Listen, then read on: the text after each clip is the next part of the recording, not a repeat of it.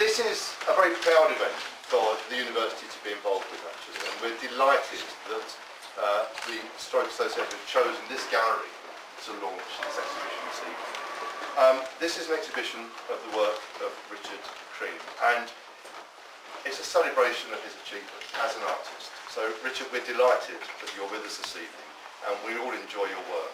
So, really, more than anything else, this is a celebration of an outstanding artist. We've also been delighted to work in partnership with the Stroke Association, because this is no ordinary artist. This is someone who has suffered a stroke and has found art a way of helping to recover from that. We're also very proud to be party to Arts for Health, and this has been an important part of our work for many, many years. Richard Cream, of course, is a Manchester icon.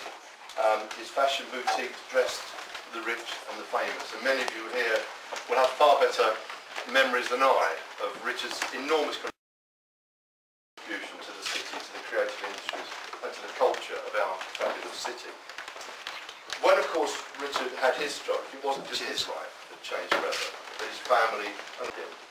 And I think what we're seeing this evening is a remarkable transformation and achievement of a man whose inner soul has been expressed in the work that we see before us today.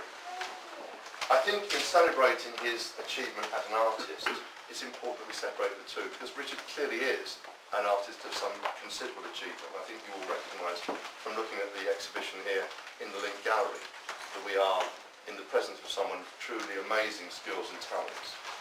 Now, we hope that this relaunch of Richard's career as an artist is just but the start of a new life.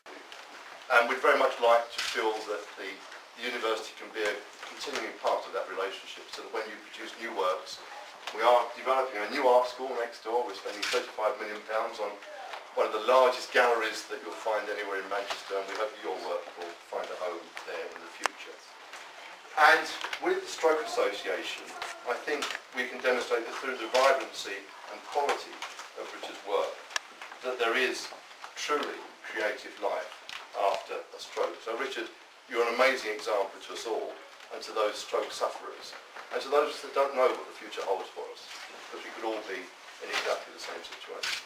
So I'm delighted that the university, in a very, very small way, has been able to be part of this wonderful exhibition of the collected works of Richard. And I'd like to thank you all for coming.